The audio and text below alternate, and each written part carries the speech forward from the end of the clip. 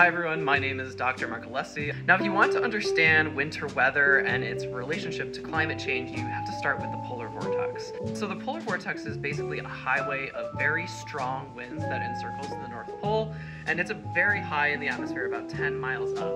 Now just below the polar vortex is something called the polar jet stream, and the polar jet stream basically separates very cold Arctic air at the North Pole from warmer air in the mid-latitudes where we live here in the United States. So when the polar vortex is strong, it and the polar jet stream kind of act like a wall, keeping that very cold Arctic air locked away at the North Pole. But sometimes we get these things called atmospheric waves and temperature spikes that can kind of knock the vortex off balance, causing it to wobble, split up, or even reverse direction completely. And this can actually lead to a wavier polar jet stream, allowing cold Arctic air to escape from the North Pole into the United States, causing frigid and plunging temperatures and all sorts of chaos. So the link to climate change here with the polar vortex is complex. Changes in things like sea ice coverage, which is at a record low in some locations, can impact atmospheric waves, which can then